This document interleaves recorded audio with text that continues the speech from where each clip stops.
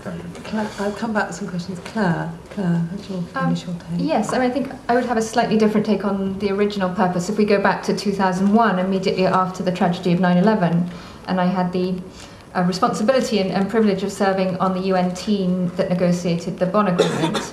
The original setup was actually a global consensus rooted in a UN mandate. So it wasn't this division between the West and the East, but it was a global consensus to support the Afghan people establish a legitimate government, recognising that a lot of the trouble in the 90s of both the civil war between the Afghan factions that had come out of the Mujahideen groups and then the coming of the Taliban was because the basic good governance in the country wasn't established.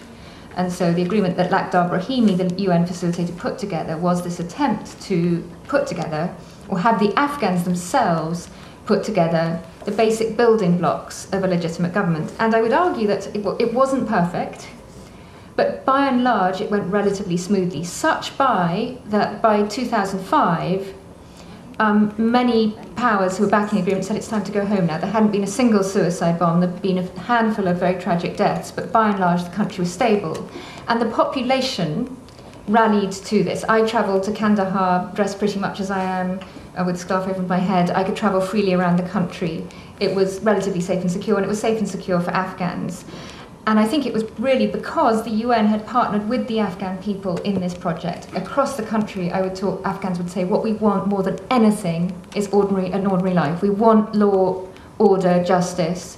We really want an accountable civil service. They recognise that this was missing. So I don't see it as a Western imposition of democracy. Maybe that was part of the Bush rhetoric. But the UN mission was very much, how do you have the basic governance for Afghans?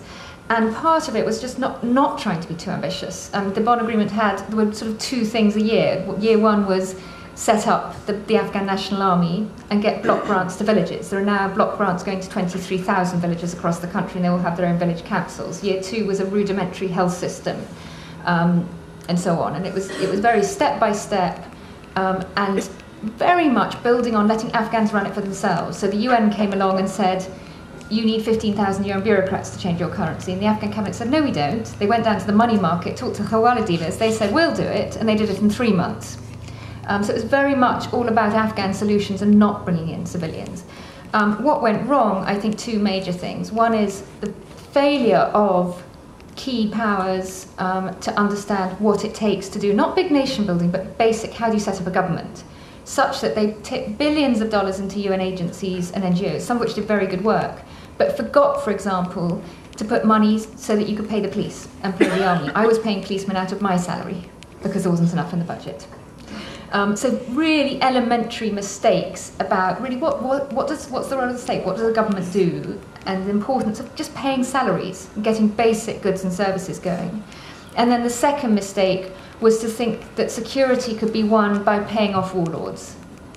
And actually paying off those warlords were exactly what terrorised the population and sent them rushing back into the arms of the Taliban. So these two fundamental mistakes. My colleagues and I from the government came actually to London and to Washington in 2005 with a memo saying, look, unless we have these, at that time we thought it would have cost $200 million into the Afghan government's budget. Came with a memo saying $200 million, otherwise the country will go back to the Taliban. The response at the time was, we don't believe you, it's all completely stable. It wasn't because we were clever, it was just because we were there. Now, moving forwards, why do we continue to read it wrong? I think these myths of Afghanistan persist. One is that it's a country full of warlords. I believe the culture of warlordism was something that was created predominantly in the 1980s. And warlordism is something very different from tribal culture. Tribal culture has deep respect for a type of rule of law and justice and fairness. Warlordism is something that a lot of the tribes can't stand. We see the country as very poor. The people are very poor, but it's a potentially very wealthy country. And we're seeing the country as ungovernable. I still think the Afghan population are really thirsting and hungering for basic good governance. So I think we continue to misread it, but I'm hopeful that the ingredients are there to get it right in future.